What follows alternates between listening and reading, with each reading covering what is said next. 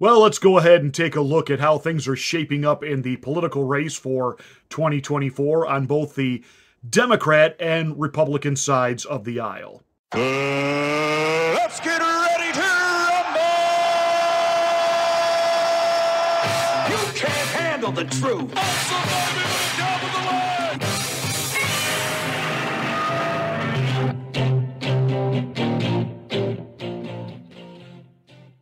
Hi, I'm Pastor Marty. This is the Afternoon Drive. Make sure you're a subscriber to the channel. Smack the bell, click the word all to get notification of my rants, and please share these videos and please hit the like. That's what drives up the algorithm so that the videos can get out there and other people can find our channel.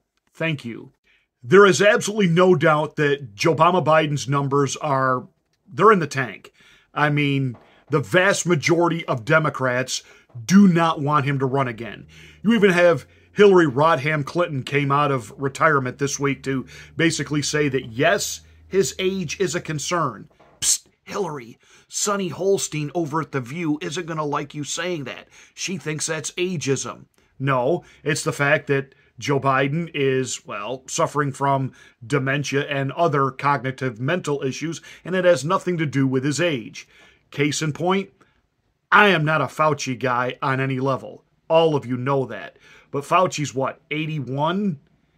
Looks good, relatively healthy, sharp, articulate. He's a liar, he's evil, but he's got his mental faculties in place, and he holds a conversation, and you can actually understand what he's saying. Does Joe Biden give off that vibe at all? Saw an interesting article today that many believe that Vlad Putin would love for Joe Biden to remain as president. Why? Because he's weak and ineffective. Most of the dictatorial leaders of the world would love to see Joe Biden remain as president. Why? Because he's inept. And we certainly know that President 11, that would be Xi of China, would love to see Biden remain. Why? Because he's already been bought and paid for. So if he makes his move on Taiwan, he certainly knows that Joe knows his place and to just sit it out and stay out. So as these rogue leaders of the world run roughshod over the United States, including China and Russia combining their economies together to put a hurt on the U.S., nonetheless, Democrats, by and large, have resolved themselves to the fact that, barring his actual death, he's going to be the nominee. I was going to say, even if he suffers from a stroke, he probably wouldn't be. But then again, this is the party that gave us John Fetterman. So, barring his deciding on his own to step out of the way, or his actual death, Joe Biden is going to be the Democratic nominee. So the other two people that have declared are Marianne Williamson and Robert F. Kennedy Jr. Let's begin with Marianne Williamson. She is as far left as you can go.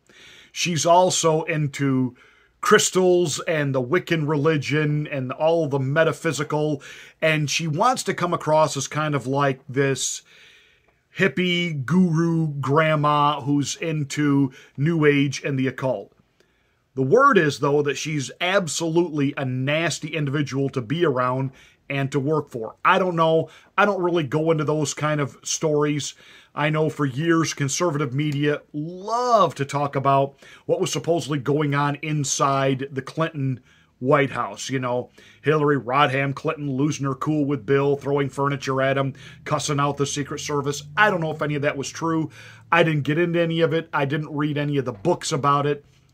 Same people that have an appetite for that wanted to know the inside dirt of the dysfunctional Trump White House.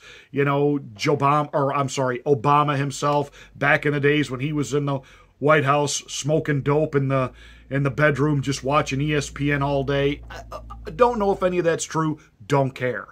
Because none of that can actually ever be corroborated or substantiated. And it's a he said, she said, and I don't care.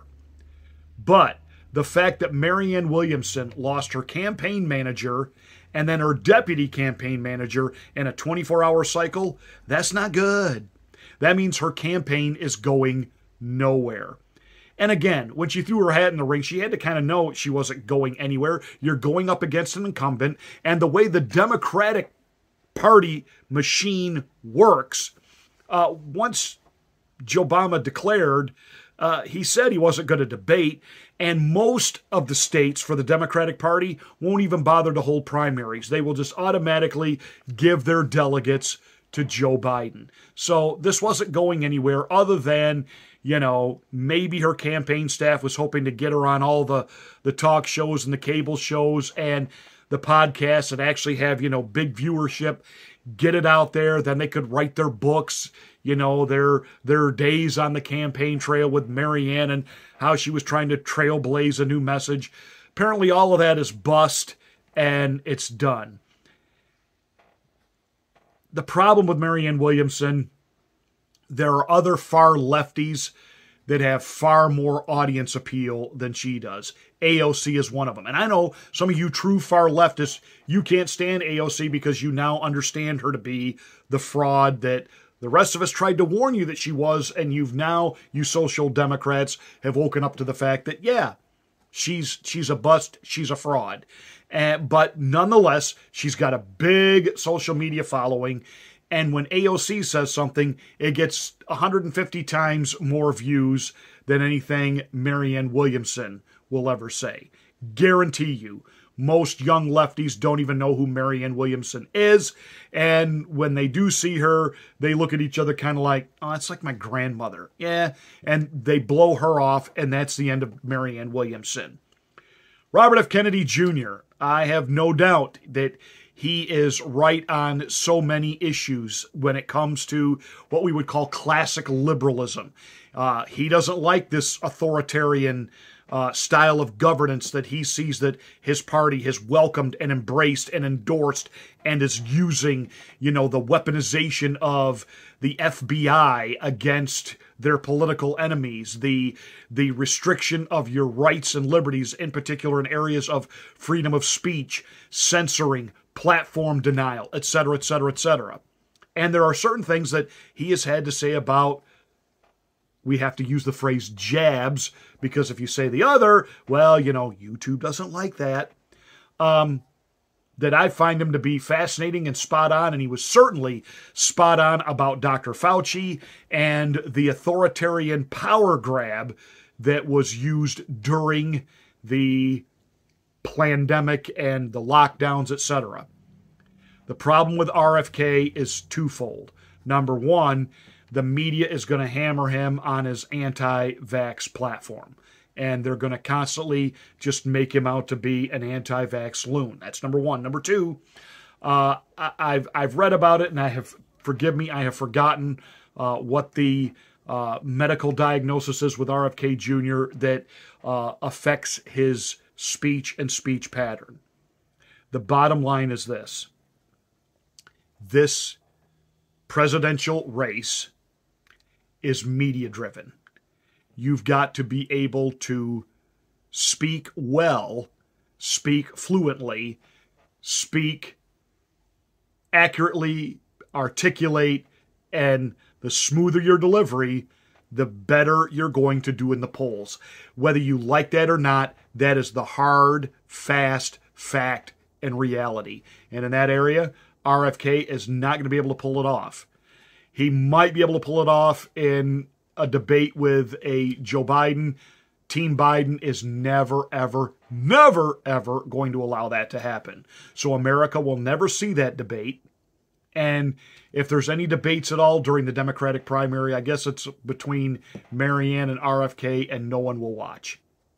If Biden's not there, no one will watch. So it's going to be Biden. On the other side, we have the Republican presidential nomination field filling up. And so let me begin with Vivek Ramaswamy. I like a lot of what he has to say. He is bright. He is articulate. He thinks quick on his feet. And he can push back in a polite way with the media and engage them on Meet the Press and Fox News Sunday, etc., etc., etc. The problem with Vivek Ramaswamy, he's a no-name. And he has no star power. He's going nowhere. He's polling at nowhere, and he's going nowhere. Maybe at some point he and Donald Trump cross paths, and a couple of things that Vivek would like to see done can become part of the Trump platform. The thing is, though, Donald Trump is seen as the incumbent. This is why he's got like a 40-point spread on the field right now, and that's only going to get stronger. And because he has that 40-point spread on the field right now, it means he is not beholden to anyone to have to listen to their ideas and adapt it into his platform. That's why he has the platform that he has, and it's holding firm. Asa Hutchinson is polling at, well, 0. On what planet did somebody think to advise Asa, hey, America is waiting for the former governor of Arkansas to save us? So Asa Hutchinson, 0. Not even going to say any more about him. He comes from a state where all roads lead to a mobile home. Nikki Haley, who was ambassador to the United Nations under Donald Trump, did a fairly good job when she held the line on the Trump agenda. But let's get real with what Nikki Haley is. She is the trans version of Mitt Romney. Yes, I said it. She is the trans version of Mitt Romney. If Mitt Romney were a woman, he would be Nikki Haley. And she's far better looking than Dylan Mulvaney. Love ya! Mitt Romney is nothing more than a rhino, which is a Republican dressed in, a Democrat dressed in Republican drag. But, Nikki isn't going anywhere either. Larry Elder is in. I just found out about that yesterday. I didn't know he was in. Larry Elder is in. Couldn't make it in California on the gubernatorial bid against Gavin Newsom, the plastic Ken doll. I don't know why he's in, other than maybe hoping Donald Trump will pick him for a cabinet position. Don't know. Larry Elder, nice guy, but please, please, please, please stay in your lane and running for president, isn't it? Yesterday, Tim Scott threw his hat in the ring. Tim, you've got great ideas. You've got great positions on things. You are a far better asset to what needs to be done staying in the hallowed halls of Congress than making an absolute no chance whatsoever bid for the White House. Now, again, Trump is polling high, and I believe he would be polling even higher if the pollsters weren't factoring in some candidates that are undeclared but listing them as choices, like Chris Christie, who keeps threatening to run. But again, got news for you there, Carvel's Fudgy the Whale. It ain't happening. I know back in your glory days, you were the tough talking, taking on the media when you were the governor of New Jersey. But let's get real. You two are a rhino, and you're only running out of spite because you hate Donald Trump because he didn't give you a cabinet position. You took out Mitt Romney in 2016. You took out Marco Rubio in 2016. You thought Trump would reward you with a cabinet position, and you got nothing. You got absolutely nothing. And this is just a little bit of Jersey vengeance. You know, you still think of yourself as Tony Soprano, and you know what? Go for it. You're not going to go anywhere, and all you're doing right now is being a drag on what's really happening. Mike Pence, never, ever going to happen. There is no way Team Trump, and I mean Trump supporters, MAGA America, is ever going to vote for Mike Pence. He would have to attract only rhinos and moderate Democrats, and he hasn't got the personality at all to bring over moderate Democrats, and he barely has enough personality to attract a few rhinos. Mike Pence he is like the pile of wet grass. When somebody decided to mow in the rain and it leaves the clumpy piles of wet grass everywhere, and you just go out and go, that's Mike Pence. And, it's never going to happen. Oh, son of a gun. You thought I was going to say, son of a... But this is where we cue the angelic choir. Oh,